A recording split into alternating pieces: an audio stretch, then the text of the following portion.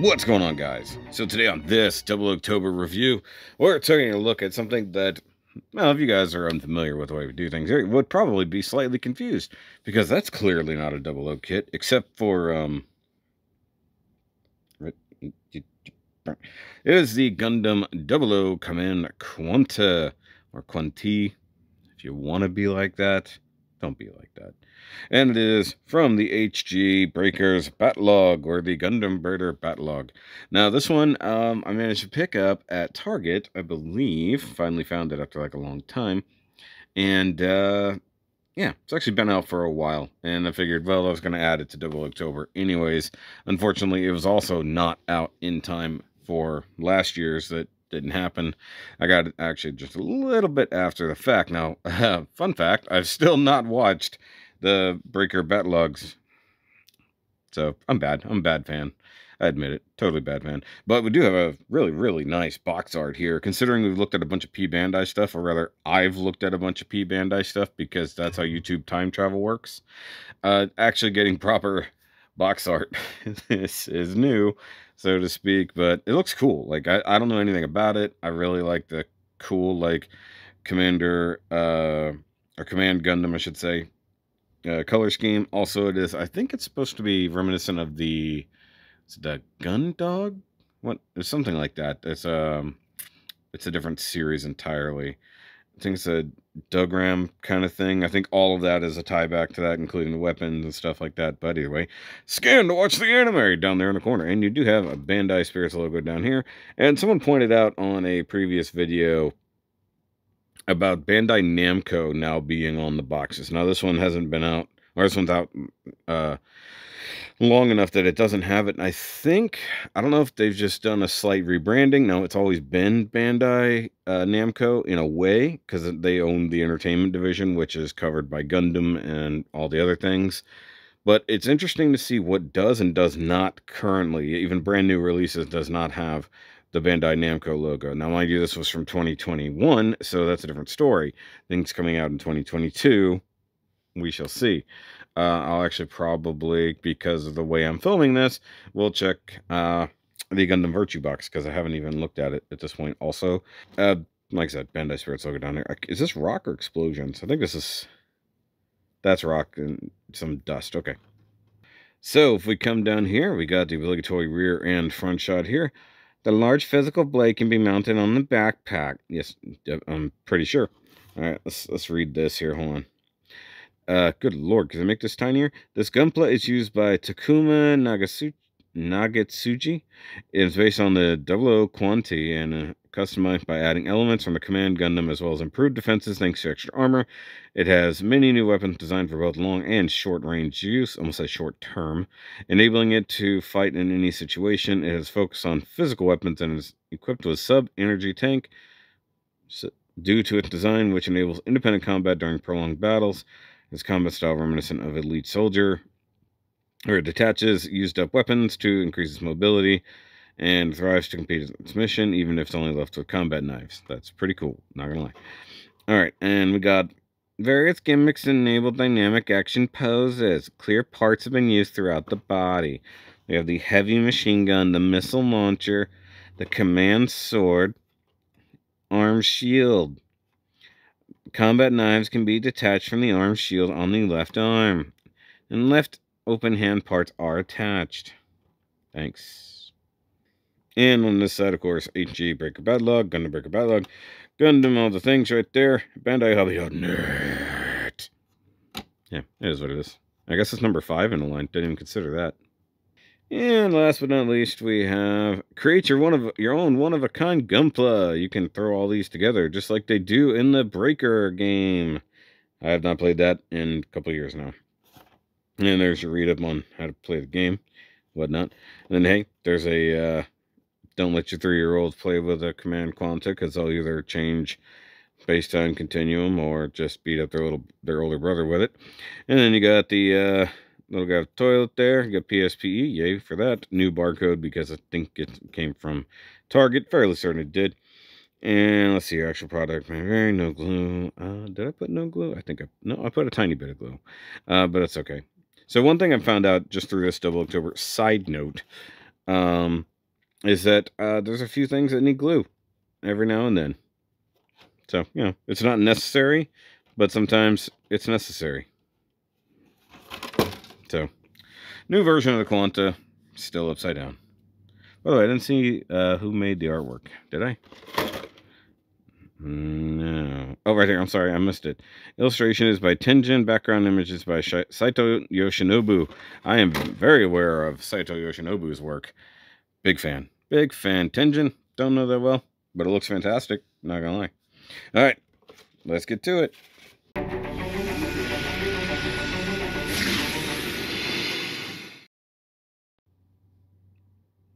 All right, so here we have the Command Quanta here, and well, you probably wouldn't be easily convinced that it is a Quanta, because I mean, realistically, it looks more like something Virtue would do, or even CeraV, because it's just big and bulky. It's kind of crazy, not gonna lie. The color scheme is very interesting. One, to go full green.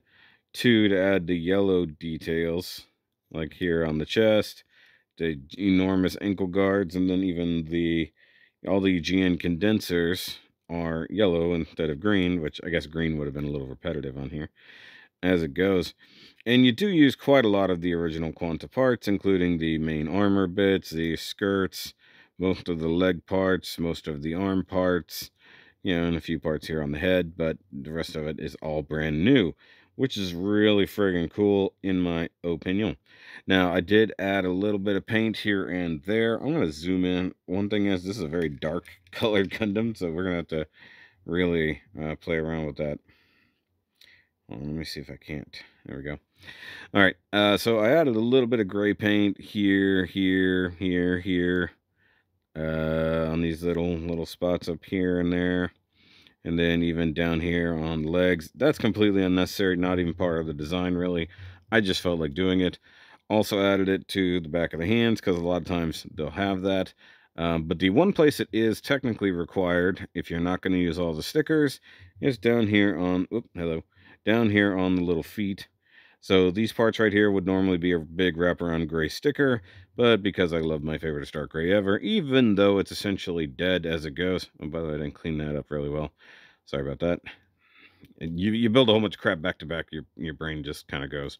And oh yeah, I even added some gray back here. Once again, not necessary, but I think it adds to the effect, breaks up the green just a little bit. Oh yeah, I forgot to clean this up after that little spillage there. And I was mentioning in the opening footage there that, or the opening box part, that there were parts where you needed some glue. And this may not be for everybody. This was definitely mine on the thighs. The way they sandwich around the hip and the upper leg part here, it didn't want to stay. Like, it was actually fairly loose. Like, if I'd exercised it a little too much, probably would have, popped off. So I actually just squeezed them together, a little bit of cement in the seam, and then a couple spots, like you can see right here, that big old spot, that was actually a nub mark that wouldn't go away, and I was trying to clean it up. I just didn't get to sand it before filming this review. And then I also seamed the back of the calves. Unnecessary, but just felt like doing it. It's not the best job in the world, but mostly it was just to secure them, not to make them perfect. So that's on you guys if you want to do it. So let's spin them around here, and let's look at this head sculpt, because it looks pretty cool. Once again, big and beefy head. Looks a lot more like it's, one of its predecessors with the Virtue or CeraV. Same head or neck joint we always get. Get as much movement as you can try with that big old chunky face. Love the color separation with the grays and the greens. Yellow eyes. I'm guessing some type of, almost like a high mega here mounted to the head. Pretty cool. Got rid of the safety nubs on the V-fin. Always get rid of your safety nubs. Oh yeah, I added a gray stripe on the head just for the heck of it. just to break it up a little bit. Shoulders, same kind of ball joint to get you the I say ball joints in polycaps to get you the butterfly joint. And so you can swing that like that. You can flip her all around like so. And with this huge outer armor here, you're not going to get much more than about 90 some odd degrees. Come on, focus. Focus isn't fixed. What is it doing? There we go. Just kind of back out a little. And then bicep rotation, which is actually really tight, surprisingly. And then you get the double jointed elbow, which I always like about the 00 style elbow itself. So the joint is here, and then the other one's down here. So you get that little bitty motion, and then you get all of that motion. And then what I always call the triple elbow, technically, is you get this joint here, which allows the front of the forearm and the wrist to move around. And then you get your ball joint mounted wrist as you do. Now this does include a new kind of armor guard here, where the gene condenser is still on the inside there. Gotta love that. And he does have, hey, knew that was gonna happen. Pop that off. That's not even sitting in there very well. Just kind of chilling. You do get rotation joint there. I thought you had, oh, you do have a little bit of teapot action going on there. Careful though, don't want to snap anybody in half. Polycap ball joints for all three of those. Your side skirts and stuff, not the best way to do it. Not the way I would choose to do it in the future. I'd rather have a hinged ball joint than a hinged thing, not a ball joint thing. Also, totally brand new crotch. Does seem reminiscent of something else though. And then when it comes to the hips, we can spread them pretty decently for a nice 00 Jean-Claude. And kick forward, and this is where that rotation joint helps, so it just tilts out of the way. Heck of a front kick. And then you do get the double knee joint, but the back area there really limits your motion. So it is what it is. Now this also doesn't stay on super well. That's not too bad. It wants to move. Another thing I did, probably unnecessary for most of y'all, but I did cement these red pieces in there. Also super glad they chose to make those their own separate pieces, not stickers, which you could easily have seen in the past where they would have just put a red sticker there instead. You know, if it were an SD, it would definitely be a sticker. You do get these flip-floppy ankle joints here, which is fine. Also, I'd forgotten that little tiny bit of gray right there. All right, and then the 00 ankles. So you got all this back and forth, and then you got the side to side. But then you have the huge chunky donkey feet. Look at that. Yes, I know I use silly language, but I don't care. It's fun. It's more fun that way.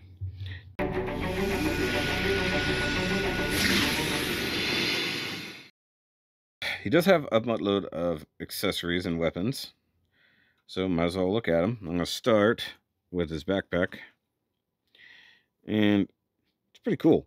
You know, definitely more of a command style. Looks good. Got a big slot there for storage. Got the big handle type there. We see on more ground-based things. This guy right here, which is actually, I think, meant to be one of the GN drives, but I'm not sure, because you know it is the 00 Quanta. So in theory, it has a GN drive somewhere. It doesn't appear to have one in that chest proper, but maybe it does. Otherwise, this looks like a targeting thing or a GN condenser. Hard to tell. Could be a huge scope. Does not have an actual joint here, but it would be cool if it did. It does move about on this one. And then on the cool ass missile launcher right here, it does swivel. And then also out here. So this is essentially the same arm you would use for the Quanta shield / sword assembly. I believe we'll see here in a second if it actually legitimately is. Once again, red pieces separated in there for the individual missiles. Come around to the back for the actual vent parts, and you do have a little bit of darkness from panel lining that, so you can get your missile launcher kind of moving about a little bit. And of course that plugs into the back, no big deal. Right there. And like I said, you can have that tilted back and bring it up over the shoulder, and then you can have it turn, or if you want to swivel it a little further out, you know, got some independence to it a little bit. Nothing too nuts. but fun enough. Though surprising that there's nothing like completely shoulder mounted. And then, like I said, that's just there. Now, maybe that's that energy thing that they were talking about. I don't know. Maybe that's just the entire backpack. Haven't seen the series. Don't know for sure. And I didn't say it in the book. Okay, where do we start weaponry-wise here? So he's got a few things. Actually, before we get to weapons, let's talk hand. Because he does have the cool expressive hand that my focus doesn't want to auto. Hello? Either way. So, there's that. And, of course, you can just do the thing. The funny thing is, the way that the shield will mount, that hand's not going to do you any good.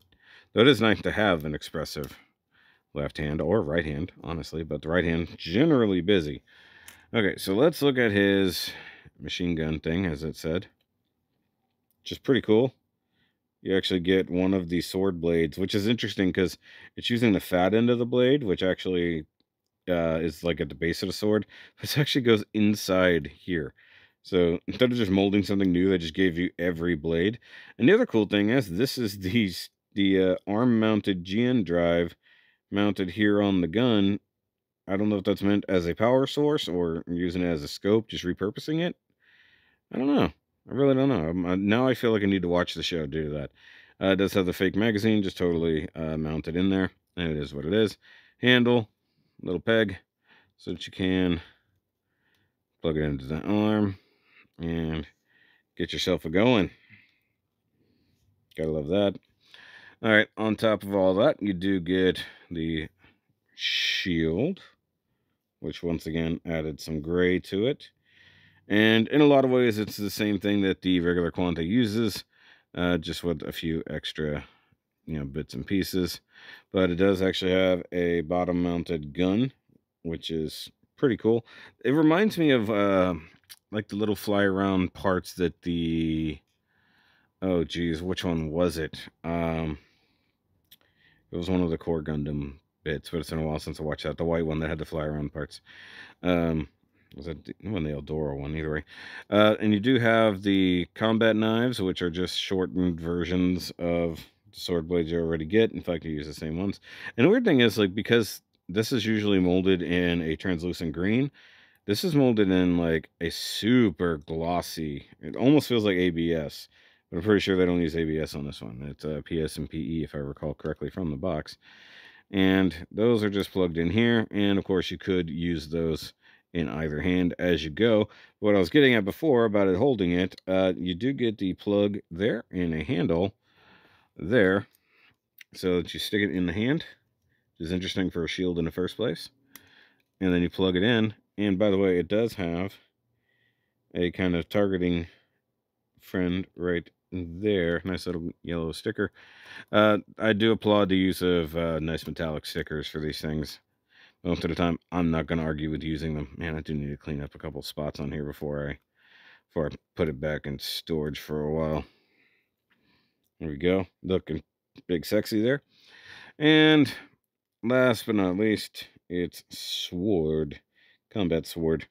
And this part here, is essentially straight off of the normal Quanta, including the main central blade bit. And then an all-new bottom handle here, which is pretty cool, actually. I like that. It can hold it. That should be, apparent. Now, there's a couple of gaps here. Makes me believe that other things can plug into it, but I don't know. Let's have a look-see, because I can only think of a couple things that could plug in there. No. It looks like it could. It's almost exactly the right size, but there was nothing in the instructions about, combining weapons and such. So I don't know. Could be... Wait, what if I do this instead? Ooh. That's almost a thing. That would almost be a thing. That'd be fun. Combine it all into another huge sword. Now, he can hold that, but I'm not going to have him hold it because it looks cooler this way. It does have the peg, and you can mount it right here. which is neat. I like just the huge sword on the back. Oh, I forgot the gun actually has storage, so you can pull this off. My bad. I almost forgot about this until I turned it back around. And you have that slot right there. And this kind of gives you the like burst mode where the other GN drive comes around the back and stuff like that. Now, it would be neat if this plugged on top of that to kind of really make that effect, but I'm fairly certain you can't do that, judging by how everything works here. But that's still a neat way to store it, so I guess you could swap it out for the sword. Might as well just do it for the heck of it. You know, show the people that it can do the thing, Shoki. Just do it. Okay. Oop. Totally just pried the back of the hand off there. So yeah, he can hold his sword in a pretty grand manner. And then you have these shield weapons doing their thing. It's a little crooked there, but oh well. Very, very cool. Very, very, I would almost say underrated version of this Gundam. Come on, get in there. Watch that back of the hand, though. It will pry off.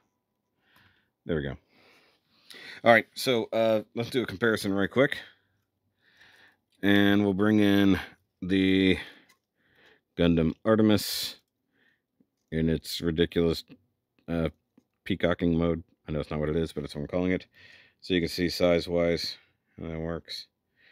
You know, because that's the only other breaker Gundam I've got. I'm not going to do all the other ones. I did see very recently there that the that new Inverse Astray or whatever it is just came out at Target. I mean, I'm not going to get it, but it looks cool. You know, the black and red one. And because the only comparison that actually makes sense, we'll bring in the standard Quanta, because that way you can tell how much it has been modified. Okay, so yeah, that's a big deal. Also, the sword is just sort of out there, you know. And like I said, you can see a lot of these same parts being used here, where that's a little different. And see, that almost makes me think that that can plug in there, but I don't think so. It does seem like there would be other configurations to this weapon.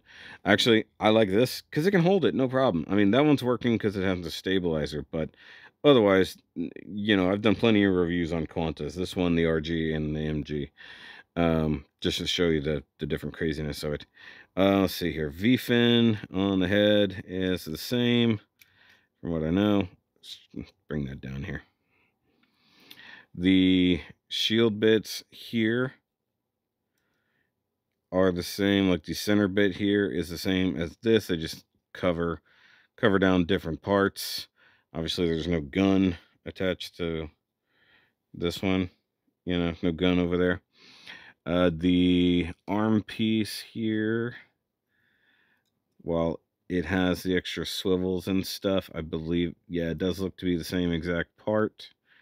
So that's cool. And like I said, the GN drive is the same inside the thing. Obviously, you can see here how the arm guards totally change out. I do love the addition of the kind of elbow pad here. And that's actually only on that side because it's where this piece connects. There's a difference in the legs, major chunkiness, difference in the feet, and the green part's the same, but completely changed the base of the foot. In fact, that should make it significantly taller. Yeah, it actually doesn't. Why does it not make it taller? That's weird. That 100% should make it taller. Maybe the torso is a different height. Huh. Didn't consider that. But that's interesting. And the butt skirt's the same. The center torso is the same. Would have been cool to be able to reuse this part more specifically, but still works. And it would be interesting to see this one come back with like a full saber version. Did they ever give us an HG full saber? I feel like they didn't.